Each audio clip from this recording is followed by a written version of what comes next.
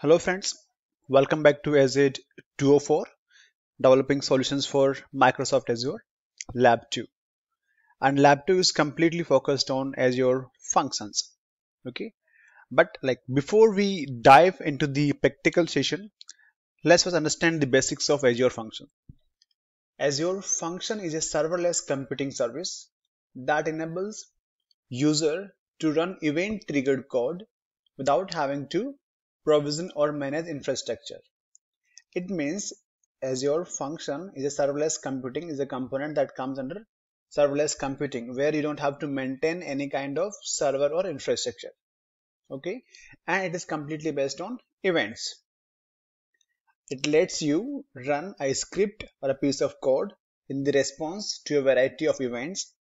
Azure Functions can be used to achieve decoupling, high throughput, and reusability. Okay.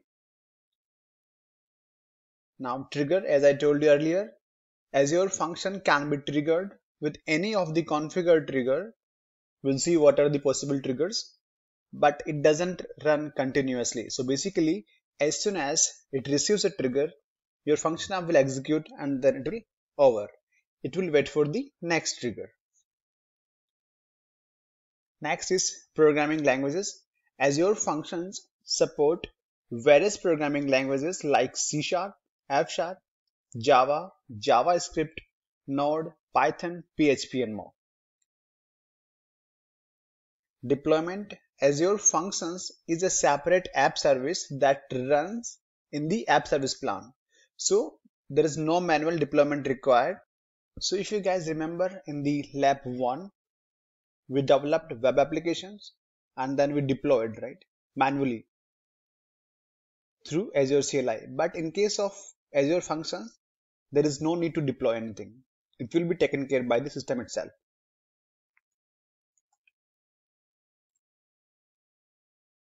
Next is, let's see the possible triggers to call a function app.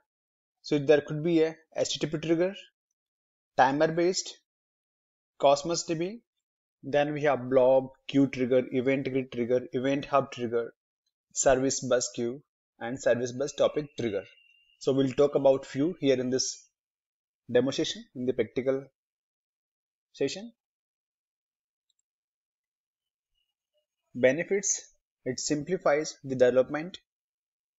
There is no server to maintain. It lets you create loosely coupled functions, and it provides independent scaling. Now let's talk about the lab scenario.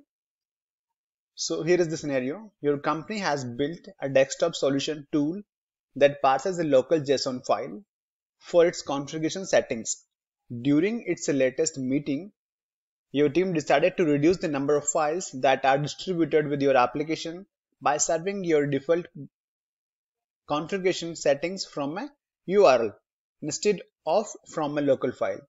As the new developer on the team, you have been asked with evaluating Microsoft Azure Functions as a solution to this problem. Okay, so we'll break this particular problem in 5 exercises. Exercise 1, create Azure resources.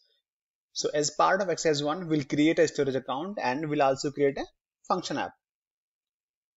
Exercise 2, create a function that triggered by an HTTP request.